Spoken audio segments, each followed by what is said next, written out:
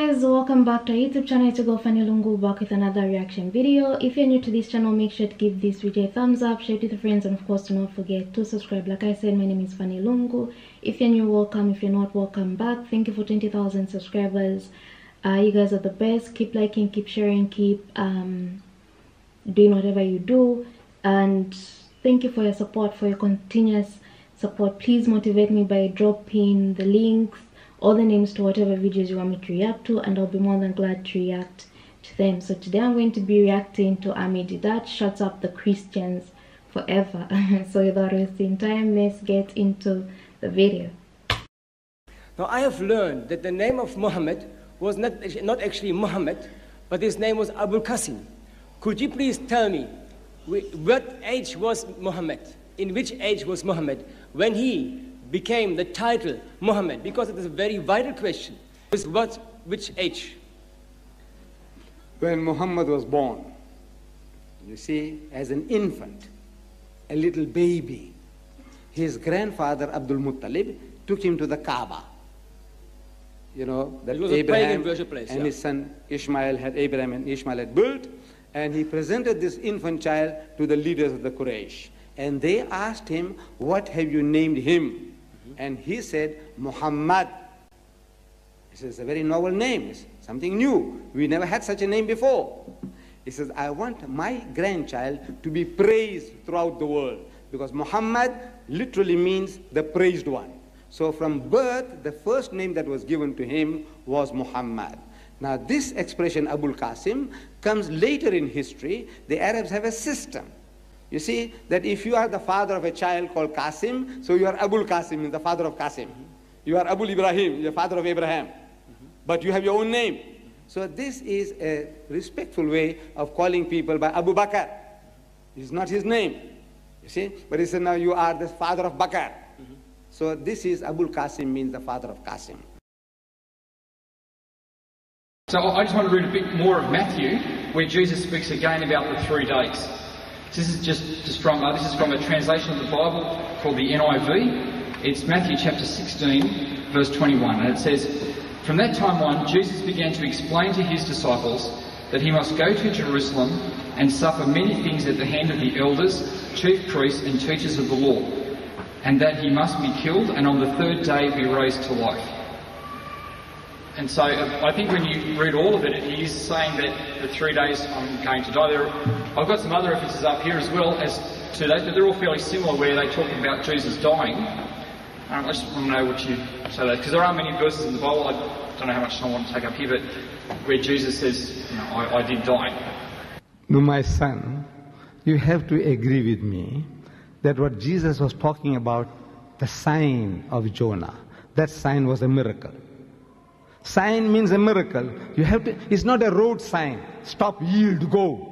It's not a road signs. There were no road signs in Jerusalem 2,000 years ago. So he's not talking about road signs. He's talking about a miracle. The Jews want a miracle from him, not a road sign. So Jesus said, my miracle is that of Jonah. And then what the miraculous thing about Jonah is that we expect him to die 3 times over, and he didn't die. You see, if I had a gun and I lose my temper and put 6 shots through you, to your heart, and it's shattered, and you die, is that a miracle? Is that? But those 6 shots tearing your heart to pieces, and you laugh. It's a miracle? Yes, yes, that's a miracle. That's a miracle. 6 bullets I put through your heart, and you still laugh. That's a miracle. I'll be terrified of you. Do you know that? If that happened, I'll be terrified of you. So, Jesus is talking that, look, the miracle mine is that of Jonah. What happened to him is going to happen to me. What happened to Jonah? We expect him to die. We expect him to die at every step. If he died, it's not a miracle. Jesus, if what they tell us about him, he also supposed to die. He is expected to die. If he died, it's not a miracle. If he died, what they did to him, and if he died, it's not a miracle. If he didn't die, it's a miracle. So I'm asking, he said, I will be like Jonah. Jonah is alive, you agreed, and Jesus is dead. And that is in your language of the Englishman, it is unlike. In Zulu, I'm asking the Zulus, Goguba Jengo Jonah. He said, just like Jonah. So I'm asking the Zulu, is this Jengo Jonah or Ngai Jengo Jonah? Is this like Jonah or unlike Jonah? And they say it's unlike Jonah. I'm asking the Afrikaner, one Suas Jonah. You know, like Jonah, Suas Jonah. I'm asking the Afrikaner, is this Suas Jonah or Ni Suas Jonah? In Arabic, it says, Ya mu'allimu nuridu an nara minka ayatan. فأجاب وقال لهم جيل شرير وفاسق. Very strong. In Arabic, this statement of Jesus is very, very strong compared to the English. It says جيل. This is the Bible is written by the Christian, by the way, not me. جيل شرير وفاسق يطلب آية ولا توطى له آية إلا آية يونان النبي لأنه كما كان يونان في بطن الحوت 3 أيام و3 ليال هكذا. The word I was looking for was هكذا, just like that. So I'm asking the Arab Christian, is this هكذا or لا هكذا? Jesus and Jonah, is it هكذا, just like that, or لا هكذا? He said, no, it's لا هكذا. So come on, you prove now that this statement is a revelation from God. The Holy Ghost inspired Matthew to write it down. Then it is proving that Jesus is if I was a Jew, I'll never accept Jesus. As a Muslim, I believe in Jesus as the Messiah, one of the mightiest messengers, as a Muslim. But as a Jew, I said, look, this man was put to the test and he failed again and again. He's failing. According to the test that he himself lays on himself, he is a failure, he is an imposter. And as an imposter, we killed him. I would have said that if I was a Jew. But as a Muslim, I say I believe that he was a true messenger of God, and you have misunderstood everything. You have misunderstood. Next questioner, please. Thank you, sir. May I have more than one question if I go back? Yes, yes. Thank you. Mr. Deedat, if you quote Acts 2:22, where Peter says that Jesus did by God's power the miracles, which is right, then why would you not accept what Peter says later in the book of Acts, particularly 4 verse 12, about under no other name is anyone saved except by Jesus? You're not trying to prove by that Jesus is God, I hope. No, I'm trying to prove that if you take one source, then why not? No. I would be prepared to accept that. I said, look, he's talking to the Jews. Ye men of Israel, you Jews. Because Jesus came for the Jews. And in his time, Jesus' time, there was no other way. It was identical to in the time of Moses. In the time of Moses, we say Moses was the way to God. The children of Israel, they thought it through the golden calf. God didn't like it. He said, look, this is what I want. You have to go through Moses. Whatever Moses tells you about God, you have to accept. In the time of David, David was the way to God. In the time of Solomon, Solomon was the way to God. In the time of Jesus, Jesus was the way to God. In the time of Muhammad, he is the way to God, and for mankind, for eternity. So in every dispensation, the man of God is the firstborn of God. He is the representative of God, and as such, you must listen to him. That's what it means. So I accept that the people, the Jews, they had no other way, because there was no Muhammad there. If they wanted to follow Jesus, they must listen to now Peter, his representative. Peter says, look, this is what Jesus wanted you to believe, that he is your Messiah. Follow him, follow him. Salvation is yours. Thank you.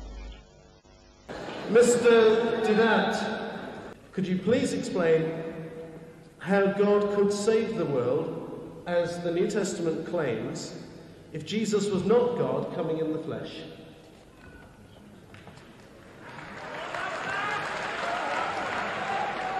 Let me first correct my brother Shorosh about Bismillahir Rahmanir Rahim. You see, Bismillahir Rahmanir Rahim means in the name of Allah, most gracious, most merciful.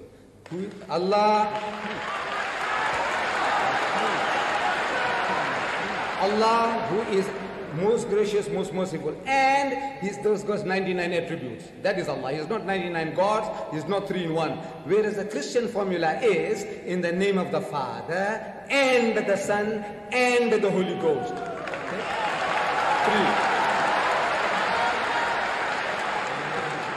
How does God save the world? That was the question. How does He save? There is only one way. And the way is believe in God and do good deeds. This is what Jesus says. He said, verily, verily, I say unto you, most assuredly I'm telling you, except your righteousness exceed the righteousness of the scribes and the Pharisees, ye shall by no means enter the kingdom of heaven. Unless you are better than the Jew, there is no heaven for you. That is the way of salvation.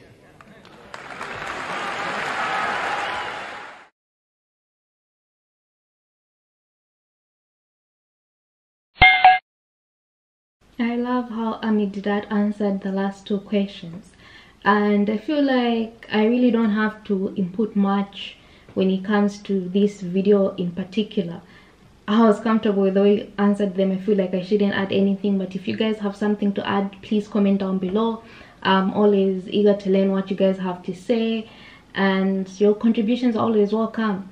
Although in the beginning he mentioned the Kaaba and how Abraham actually built it. So why did Abraham build the Kaaba in the first place? That's something I'd love to understand. Otherwise, I don't know, the title to this is quite expressive and I really don't have much to say. What do you have to say, guys?